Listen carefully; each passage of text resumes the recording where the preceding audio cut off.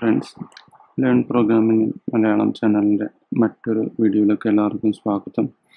നമ്മൾ ഇന്നിവിടെ നോക്കാൻ പോകുന്നത് പൈത്തണിലെ പാക്കേജ് മാനേജറിനെ പറ്റിയിട്ടാണ്. അഥവാ ഇതിനെ PIP എന്നാണ് പറയുന്നത്. നിങ്ങളുടെ പൈത്തൺ വേർഷൻ 3.4 അല്ലെങ്കിൽ അതിന് എബവ് ആണെങ്കിൽ ഇത് ഓട്ടോമാറ്റിക്കലി പൈത്തണിൻ്റെ കൂടെ വരുന്ന ഒരു കാര്യമാണ്. ഈ പാക്കേജ് മാനേജർ നമ്മൾ യൂസ് ചെയ്യണത് എന്തിനാണെന്ന് വെച്ചാൽ തേർഡ് പാർട്ടി സോഫ്റ്റ്വെയർസ് അല്ലെങ്കിൽ മോഡ്യൂൾസ് റീയൂസബിൾ ആയിട്ടുള്ള കോഡ് നമുക്ക് നമ്മുടെ ആപ്ലിക്കേഷനിൽ യൂസ് ചെയ്യാനായിട്ടാണ്. ഫോർ എക്സാമ്പിൾ പറയുകയാണെങ്കിൽ നമ്മളിപ്പോൾ ഒരു തേർഡ് പാർട്ടി API ഇൻ്റഗ്രേറ്റ് ചെയ്യുകയാണ്, നമ്മുടെ സിസ്റ്റത്തിൽ ഒരു പേയ്മെൻറ്റ് സിസ്റ്റം വേണം. അപ്പോൾ അങ്ങനെയൊക്കെ വരുമ്പോൾ അത് തേർഡ് പാർട്ടി കമ്പനീസൊക്കെ അത് അതിന് വേണ്ടിയിട്ടുള്ള മോഡ്യൂൾസ് ഡെവലപ്പ് ചെയ്തിട്ടുണ്ടാവും. പിന്നെ ഇത് നമുക്ക് എന്തിനു വേണമെങ്കിലും യൂസ് ചെയ്യാം. മോഡ്യൂൾസ് ഇപ്പോൾ സ്ട്രിങ് ഫങ്ഷൻസ്, നമുക്കിപ്പോൾ ഇമെയിൽ ഫങ്ഷൻസ്, അങ്ങനെ പല കാര്യങ്ങൾക്കും മോഡ്യൂൾസ് ഉണ്ട്. പിന്നെ നമ്മൾ ഡാറ്റാബേസിലേക്ക് കണക്ട് ചെയ്യണമെങ്കിൽ ഡാറ്റാബേസ് ഡ്രൈവേഴ്സൊക്കെ ഒരു PIP മോഡ്യൂളായിട്ടായിരിക്കും പൈത്തണിൽ ഉണ്ടായിരിക്കുന്നത്. അപ്പോൾ അത് നമ്മൾ ഇൻസ്റ്റാൾ ചെയ്താൽ പിന്നെ നമുക്ക് ഡയറക്റ്റ്ലി അത് നമ്മുടെ പ്രൊജക്റ്റിൽ യൂസ് ചെയ്യാവുന്നതാണ്. അപ്പോൾ പൈത്തൺ നമ്മളിപ്പോൾ 3 ആണ് യൂസ് ചെയ്യുന്നത്. അപ്പോൾ 3ൽ നമ്മൾ PIPൻ്റെ വേർഷൻ നോക്കണമെങ്കിൽ നിങ്ങളുടെ PIP 3 -" വേർഷൻ എന്ന ഒരു കമാൻഡ് അടിച്ചു കഴിഞ്ഞാൽ നിങ്ങൾക്ക് ആ PIPൻ്റെ വേർഷൻ കാണാൻ പറ്റുന്നതാണ്. ഇപ്പോൾ 19 എന്നാണ് കാണിക്കുന്നത്. ഇങ്ങനെ ഒരു കമാൻഡ് അടിക്കുമ്പോൾ ഔട്ട്പുട്ട് വന്നാൽ അതിനർത്ഥം നമ്മുടെ സിസ്റ്റത്തിൽ അത് സക്സസ്ഫുള്ളി ഇൻസ്റ്റാൾഡ് എന്നാണ് അതിൻ്റെ അർത്ഥം. അപ്പോൾ നമുക്കിപ്പോൾ ഒരു സിമ്പിൾ എക്സാമ്പിൾ നോക്കാം ഇതെങ്ങനെ യൂസ് ചെയ്യാമെന്നുള്ളത്. നമ്മളിവിടെ ഒരു ക്യാമൽ കേസിങ് അഥവാ ഒരു ലെറ്റർ, ഒരു പാരഗ്രാഫിലെ എല്ലാ വാക്കിൻ്റെയും ആദ്യത്തെ ലെറ്റർ ക്യാപിറ്റലാക്കാനുള്ള ഒരു സിമ്പിൾ മോഡ്യൂൾ. അപ്പോൾ ആ മോഡ്യൂൾ നമ്മളൊന്ന് PIP വെച്ചിട്ട് ഇൻസ്റ്റാൾ ചെയ്യാൻ പോകണം. ഇൻസ്റ്റാൾ ചെയ്ത് അതൊന്ന് നമുക്ക് യൂസ് ചെയ്ത് നോക്കാം. അപ്പോൾ നമുക്കത് മനസ്സിലാവും എങ്ങനെയാണ് നമ്മൾ ഒരു PIP പാക്കേജ് ഇൻസ്റ്റാൾ ചെയ്യുന്നതെന്ന്.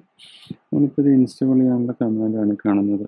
അത് PIP3 ഇൻസ്റ്റാൾ നമുക്ക് ഇൻസ്റ്റാൾ ചെയ്യേണ്ട പാക്കേജിൻ്റെ പേരാണ് അവിടെ കൊടുക്കേണ്ടത്. ഇത് നമുക്ക് എൻ്റർ അടിച്ചാൽ ഇൻ്റർനെറ്റിൽ നിന്ന് അത് ഡൗൺലോഡ് ആവുന്നതായിരിക്കും. ഇപ്പോൾ നമുക്ക് കുറച്ച് മെസ്സേജ് കാണും, സക്സസ്ഫുള്ളി ഇൻസ്റ്റാൾഡ് എന്ന് പറഞ്ഞ് നമുക്ക് ഒരു മെസ്സേജ് കിട്ടി. അപ്പോൾ നമ്മുടെ സിസ്റ്റത്തിൽ ഈ ക്യാമൽ കേസ് എന്ന് പറയുന്ന പാക്കേജ് ഇപ്പോൾ ഇൻസ്റ്റാൾഡ് ആണ്. ഇനി നമുക്കിത് യൂസ് ചെയ്യണമെങ്കിൽ നമ്മൾ പൈത്തണിൽ ഇൻബിൽട്ട് മൊഡ്യൂൾസ് ഒക്കെ യൂസ് ചെയ്തപോലെ ഇമ്പോർട്ട് സ്റ്റേറ്റ്മെൻറ്റ്സ് വെച്ചിട്ട് നമുക്ക് യൂസ് ചെയ്യാവുന്നതാണ്. ഫോർ എക്സാമ്പിൾ ഇപ്പോൾ നമുക്ക് ഈ ക്യാമൽ കേസ് എന്ന് പറയുന്ന ഒബ്ജക്റ്റിനെ ആദ്യം ഇനിഷ്യലൈസ് ചെയ്യാനായിട്ടുണ്ട്. ആ ക്ലാസ് ഇമ്പോർട്ട് ചെയ്ത് കഴിഞ്ഞാൽ പിന്നെ ആ ക്ലാസ്സിൽ അവൈലബിൾ ആയിട്ടുള്ള ഫങ്ഷൻസ് നമുക്ക് കിട്ടുന്നതാണ്. ഇപ്പോൾ നമുക്ക് ഒരു വെറുതെ ഒരു സ്ട്രിങ്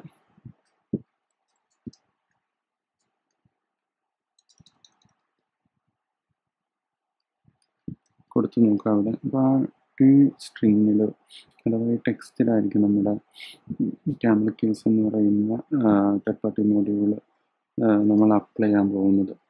അപ്പോൾ ഇത് നമുക്ക് യൂസ് ചെയ്യണമെങ്കിൽ നമ്മുടെ ഈ ഒരു സ്ട്രിങ്ങിൽ നമ്മൾ ഡിഫൈൻ ചെയ്ത സ്ട്രിങ്ങിൽ വേണം നമുക്കിത് അപ്ലൈ ചെയ്യാനായിട്ട്. അപ്പോൾ അതിന് നമ്മൾ യൂസ് ചെയ്യുന്നത് ഇവിടെ c.hump എന്ന് പറയുന്ന ഒരു ഫങ്ഷനാണ് യൂസ് ചെയ്യുന്നത്. അതായത് ഇവിടെ ഒരു ഒബ്ജക്റ്റ് നമ്മളിവിടെ ക്രിയേറ്റ് ചെയ്തിട്ടുണ്ട്. അപ്പോൾ ആ ഒബ്ജക്റ്റിൻ്റെ അതിനകത്തുള്ള ഒരു ഫങ്ഷനാണ് ഹംപ് എന്ന് പറയുന്നത്. അതിലേക്ക് നമ്മുടെ ഈ സ്ട്രിങ്, നമ്മുടെ ഇൻപുട്ട് സ്ട്രിങ് പാസ് ചെയ്ത് കഴിഞ്ഞാൽ നമുക്ക് ഒരു മോഡ്യൂൾ യൂസ് ചെയ്യാവുന്നതാണ്. നമുക്ക് ഇതൊന്ന് റൺ ചെയ്ത് നോക്കാം. ഇപ്പോൾ നിങ്ങൾക്ക് ഔട്ട്പുട്ട് കിട്ടിയിരിക്കുന്നതാണ്. ഇപ്പോൾ ഈ ടെക്സ്റ്റ് നോക്കിക്കുമ്പോൾ നിങ്ങൾക്ക് കാണാം ഇതിലെ ഓരോ മെയിൻ വേർഡ്സിന് ക്യാമൽ കേസായി മാറിയിട്ടുണ്ട്.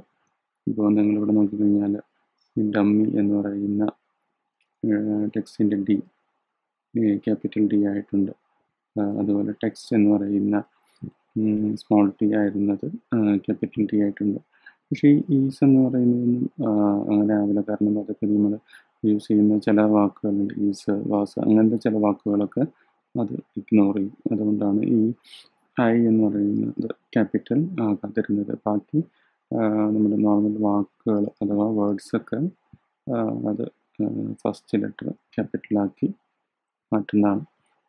പിന്നെ അതുപോലെ തന്നെ നമുക്ക് ഈ പാക്കേജ് ഡിലീറ്റ് ചെയ്യണമെങ്കിൽ വളരെ ഈസിയാണ്. ഈ പാക്കേജിൻ്റെ പേരിൽ തന്നെ നമുക്കിവിടെ അൺഇൻസ്റ്റാൾ എന്ന് കൊടുത്തു കഴിഞ്ഞാൽ പാക്കേജ് അൺഇൻസ്റ്റാൾ ആവുന്നതാണ്. ഇപ്പോൾ പാക്കേജ് അൺഇൻസ്റ്റാൾ ആയി. ഇനി നമ്മളിത് റൺ ചെയ്ത് നോക്കിക്കഴിഞ്ഞാൽ നമുക്ക് എററായിരിക്കും അടിക്കുന്നത്. കാരണം ക്യാമൽ കേസ് എന്ന് പറയുന്ന ഒരു മോഡ്യൂൾ ഇപ്പോൾ നമ്മുടെ സിസ്റ്റത്തിൽ അവൈലബിൾ ആയിട്ടില്ല. ഇനി നമുക്ക് രണ്ടാമത് ഇൻസ്റ്റാൾ ചെയ്ത് കഴിഞ്ഞാൽ വീണ്ടും അത് യൂസ് ചെയ്യാവുന്നതാണ്. അപ്പം ഇങ്ങനെയാണ് ഒരു സിമ്പിളായിട്ടുള്ള ഒരു പാക്കേജ് നമ്മൾ ഇൻസ്റ്റാൾ ചെയ്യുന്നത്. പിന്നെ നമ്മുടെ സിസ്റ്റത്തിൽ ഓൾറെഡി ഇൻസ്റ്റാൾ ചെയ്ത പാക്കേജസ് കാണണമെങ്കിൽ നമുക്ക് അതിന് യൂസ് ചെയ്യാവുന്ന കമാൻഡാണ് PIP3 സ്പേസ് ലിസ്റ്റ്. ഇത് നമ്മുടെ സിസ്റ്റത്തിലുള്ളതാണ് കാണിക്കുള്ളൂ. ഇപ്പോൾ നമ്മുടെ സിസ്റ്റത്തിലാകെ ഇപ്പോൾ 3 പാക്കേജസ് അഥവാ 3 മൊഡ്യൂൾസ് ഇൻസ്റ്റാൾ ആയിട്ടുള്ളൂ. പക്ഷേ ഇൻ്റർനെറ്റിൽ നിന്ന് നമുക്ക് ആ നെയിം വെച്ചിട്ട് എത്ര പാക്കേജസ് വേണമെങ്കിലും ഇൻസ്റ്റാൾ ചെയ്യാവുന്നതാണ്. അപ്പോൾ അതിന് നമ്മൾ യൂസ് ചെയ്യുന്ന വെബ്സൈറ്റ് എന്ന് പറയുന്നത് ഈ ഒരു URL ആണ്. ഈ ഒരു സൈറ്റിൽ നമ്മൾ പോയി കഴിഞ്ഞാൽ നമുക്ക് ആവശ്യമുള്ള പാക്കേജസ് അവിടെ സെർച്ച് ചെയ്യാവുന്നതാണ്. ആ സെർച്ച് ചെയ്ത പാക്കേജസ് അവിടെ ഇൻസ്റ്റാൾ ചെയ്യേണ്ട നെയിം കൊടുത്തു കഴിഞ്ഞാൽ നമുക്കത് കാണിച്ചു തരും എന്ത് കമാൻഡാണ് ആ ഒരു പാക്കേജ് ഇൻസ്റ്റാൾ ചെയ്യാനായിട്ട് യൂസ് ചെയ്യേണ്ടത്.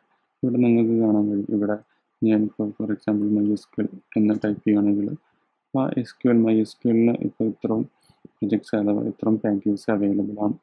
അപ്പോൾ ഏതെങ്കിലും ഒരു പാക്കേജിങ് സെലക്ട് ചെയ്ത് കഴിഞ്ഞാൽ അവിടെ അതിൻ്റെ കമാൻഡ് കാണിച്ചു തരുന്നതാണ്. ഇവിടെ ഇപ്പോൾ PIP എന്ന് കൊടുത്തിരിക്കുന്നത് ജനറലി പണ്ട് പൈത്തൻ്റെ വേർഷൻ 2.7 അത് PIP എന്നാണ് പറഞ്ഞിരുന്നത്. ഇപ്പോൾ പൈത്തൺ 3 ആയതുകൊണ്ടാണ് നമ്മുടെ കമാൻഡ് PIP3 ആയത്. അപ്പോൾ അത് മാത്രം ആകെ ഒരു വ്യത്യാസമുള്ളൂ. അപ്പോൾ ഈ ആണ് നമ്മുടെ ലൈബ്രറീസ് അഥവാ PIP ടൂൾസ് ഇൻസ്റ്റാൾ ചെയ്യേണ്ട വെബ്സൈറ്റ്സ്. അപ്പോൾ ഇവിടെ ആയിരിക്കും നമ്മുടെ പാക്കേജസിൻ്റെ പേര് നമുക്ക് ഇവിടെ നിന്ന് ഫൈൻഡ് ചെയ്യാവുന്നതാണ്.